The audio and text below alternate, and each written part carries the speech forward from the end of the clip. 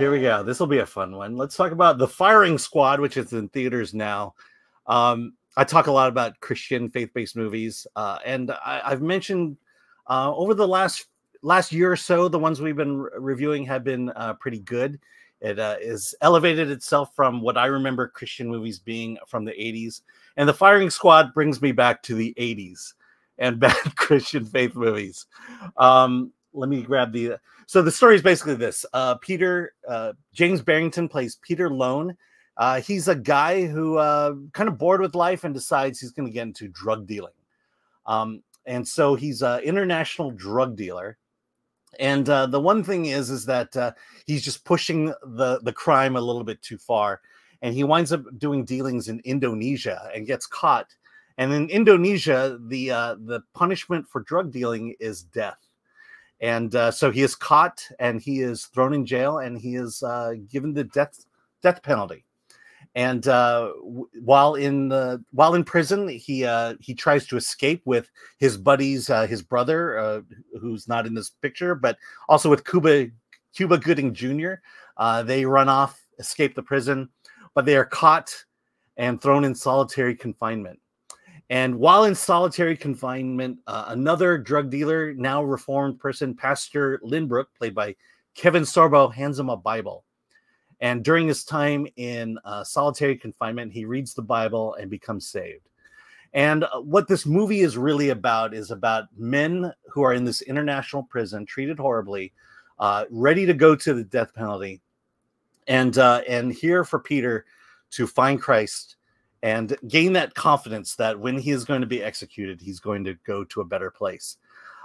This movie, like I said, pretty reminiscent of my my early days of Christian faith-based movies. It's not good. You know, ultra low budget, and this is very ultra low budget. Acting, I think, you know, you've got Kevin Sorbo and Cuba Gooding Jr. They're okay, but not even they could uplift a bad script. It's very heavy-handed. You know, a lot of the discussions at the beginning of the movie was, oh, I don't believe in God. I'm an atheist.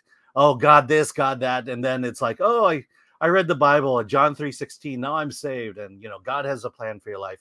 You know, it's just very heavy-handed, very, very much like that.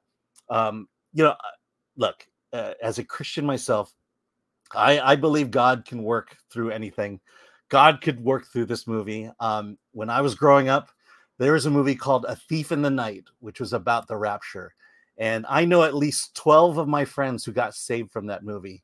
And then when I saw that movie, I was like, how the hell did you get saved by this movie? So God can use anything. And in the case of The Firing Squad, only God can get you saved from watching this movie. So, yeah, I can't give it a recommendation. There are better movies. I would say the person who does faith-based movies the best is Dallas Jenkins. And I would watch his stuff. But, you know, it's a matter of taste. And again, God could speak through an ass. Why not be able to speak through this movie? So there you go. Yeah, I saw the trailer for this and it looked terrible. Mm-hmm. I mean, it looked very heavy-handed. And I mean, I'm not opposed to faith-based. Just make a good movie first and then God can kind of be there subtly underneath. Yeah. I think a movie that does that well, which is not considered a faith-based film, is M. Night's Signs. Mm-hmm.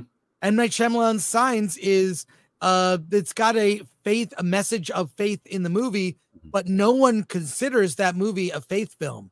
It's science fiction and it's an M. Night movie. Yeah. So, but yeah, weirdly, I hear people say that that Groundhog's Day is a faith film. You know, I didn't really think of that. Well, it's kind of like, what is, I've asked this question many times, but what is the movie you've seen that has nothing to do with God and religion, but has the best Christian message? And most people come up with Groundhog Day. Just a story of redemption, basically. Redemption over time.